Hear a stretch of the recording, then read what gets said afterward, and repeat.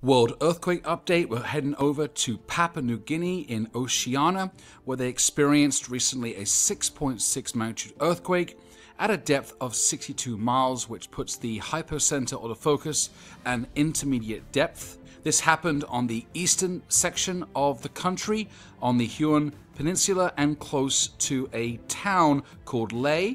And this is near the Bismarck archipelago. In the same area, there's been previous large earthquakes, notably a 7.6 in 2022, a 6.7 and a 6.9 both in 2023. So this area is very active because of the tectonic makeup of this area of Oceania, where we have these two large plates, the Pacific Plate and the Indo-Australian Plate.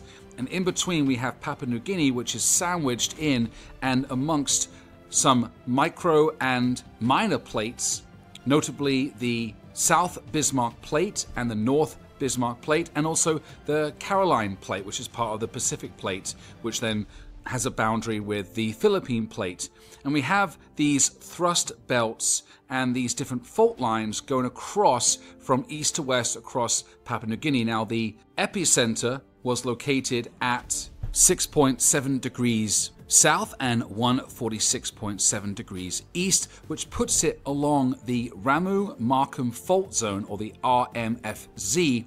And this is a thrust fault extending at least 60 kilometers, and this means that it's a reverse dip-slip fault whereby the hanging wall has a certain angle whereby the motion of the hanging wall is pushing up, which is the reverse, at a certain speed, creating a thrust fault. And these types of faults are associated with large, powerful earthquakes.